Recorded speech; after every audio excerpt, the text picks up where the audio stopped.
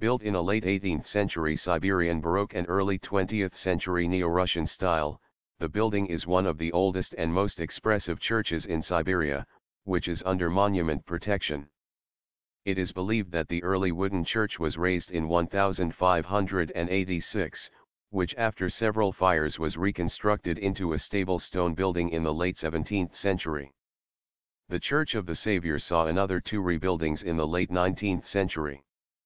After the 1917 October Revolution, the church was subject of illegal confiscations of its property in 1922, and in 1930 was closed and became a momentary prison.